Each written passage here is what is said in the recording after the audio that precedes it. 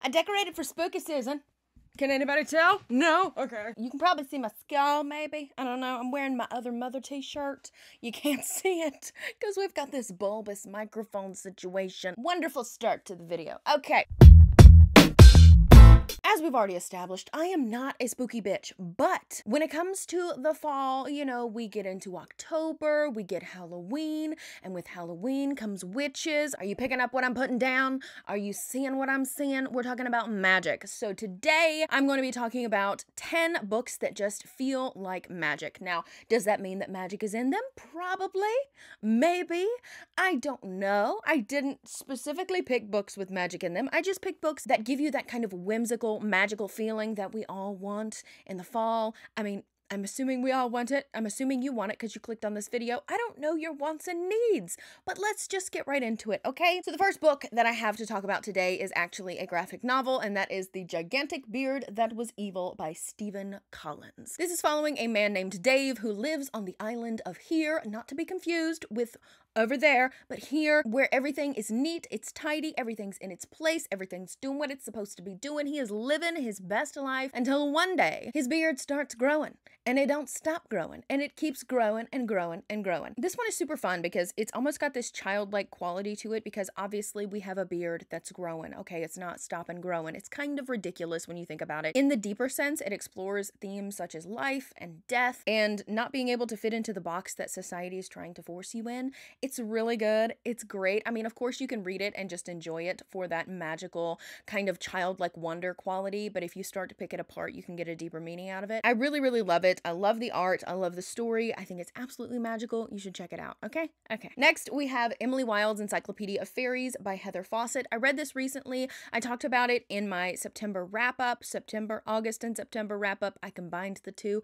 I've already forgotten what I've done. Anyway, Emily Wilde's Encyclopedia of Faeries. So this is following this woman named Emily Wilde. She's compiling this Encyclopedia of Faeries, as the title suggests. So she goes to this kind of remote village in the north called Liosland to study the final group of fairies that she has to add to her encyclopedia. If you've read or watched the Spiderwick Chronicles, this story reminds me a lot of that. It kind of has that same kind of vibe where there are fairies that are hidden from sight, and if you gain their trust, they will show themselves to you. It just has that really whimsical, magical quality to it. This is kind of like if you were following Arthur Spiderwick as he's creating the damn field guide, okay? This is definitely a book that, because of that Spiderwick type feeling, really transported me into a different world. But the stakes are a little bit more mundane, so it gives you that kind of cozy, whimsical, magical, warm feeling that it's just magic. It's magical. I love it. Thank you very much. Next is The House in the Cerulean Sea by T.J. Klune. This is another kind of cozy fantasy story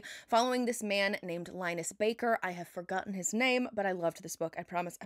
Okay? Linus Baker. Moving right along. So we're following this man named Linus Baker. He is kind of like a social worker for magical children, and he gets this important top secret case to go and investigate this school where the 6 most weird, wacky children reside. One of them just happens to be the Antichrist. This one's a fun one because not only do we have magical children, but we also have the magical feeling that comes with found family. It's very whimsical and mysterious, and it's definitely magical. If you want some magic in your life, pick up House in the Cerulean Sea. Next is another recent read, and that is The Graveyard Book by Neil Gaiman. This book is following the story of this literal baby who somehow escapes the murder of his entire family, makes his way to the graveyard, and is adopted by ghosts. I mean, just from the description alone, doesn't it sound like magic? Doesn't it sound like it could bring some magic to your life? It has that whimsy that is pretty much a staple in Neil Gaiman's books. Neil Gaiman just has this power to transport you into a world that just feels completely other than our own, in the sense that it is so filled with childlike whimsy and magic. East by Edith Pattou. So this is a retelling of the Norwegian folktale East of the Sun, West of the Moon.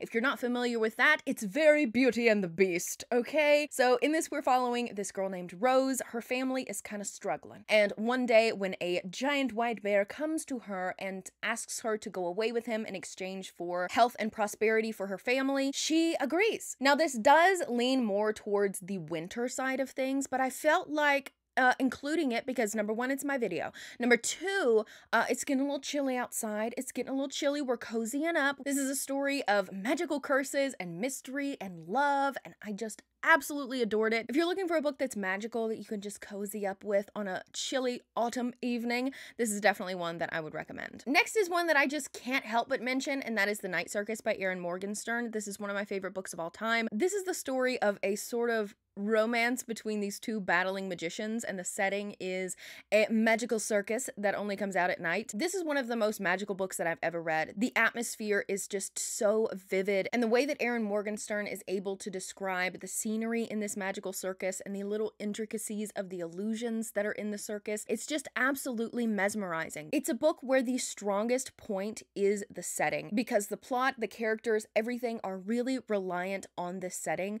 and what a freaking magical setting it is, okay? It is just so atmospheric and whimsical and just utterly magical. It's something that you feel like you can reach out and touch. And if you don't like the circus, you're not gonna like the book about the circus. Now, if you read The Night Circus and you thought it was good, okay, whatever, but you wanted a little bit more character development and plot, then I would absolutely recommend Honest Illusions by Nora Roberts. This is one that I've never heard anyone talk about on YouTube, but it's definitely one that I would recommend that you check out if you liked but didn't love The Night Circus, and if you're wanting a little bit more of that character development and plot. This is kind of like a heist novel with a romance between the daughter of a world-renowned magician who has a penchant for stealing jewelry and a escape artist. And it is just such a beautiful story. Again, I really love the atmosphere in this one. And I also feel like a heist novel with a jewelry thief kind of screams fall. Are we screaming fall here? I don't know, but I'm screaming magic. Magic, okay. Next we have The Child Thief by Brom, and this could very easily be swapped out with Peter Pan because this is a Peter Pan retelling, but this is a lot darker than Peter Pan. Well, it depends on how you look at Peter Pan. I don't know. So in this, Peter only steals the children that he believes won't be missed, I guess. His favorite children to take are runaways, kids who have been abused, kids who have been abandoned, because he takes them to pretty much be cannon fodder in a war in the Neverland-esque place. It's a lot darker on the surface than the original Peter Pan story, but it still has that beautiful magical quality that I get every single time I consume the story of Peter Pan. So if you're looking for something that's magical like Peter Pan,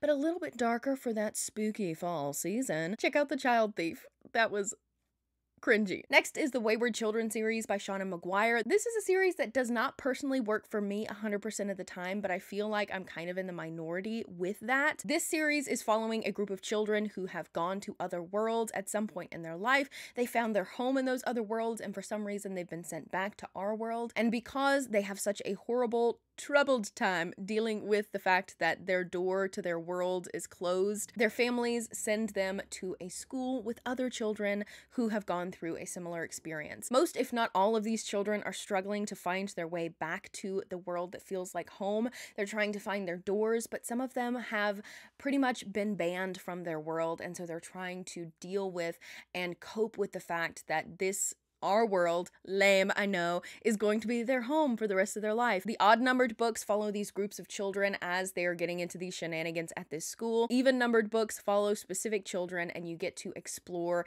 each of their worlds. Some of these books worked for me, some not so much, but they are 100% magical, and I really feel like if you are wanting that sort of whimsy, maybe a portal fantasy type of situation, that this is definitely the series that you should check out. And last but not least, we have Howl's Moving Castle by Diana Wynne Jones. So in this, we're following a young woman named Sophie, and unfortunately she gets on the bad side of this really nasty witch, the Witch of the Waste. She gets cursed and she becomes this like old haggard woman. So Sophie goes on this journey to find this other wizard named Howl in hopes that he can somehow break the curse that the Witch of the Waste placed upon her. There's a talking fire, there is a sentient scarecrow. Howl is an enigmatic womanizer, and he is just so charming and lovely. If you haven't checked out this book, you definitely should. So those are 10 magical book recommendations for you guys. Let me know down below if you've read any of these books. Let me know if you enjoyed them. Let me know what is the most magical book that you have ever read in your entire life. I would love to know. This is the time for magical books, okay? But I hope you guys enjoyed this video. Please make sure to like and subscribe if you have not already, and I will see you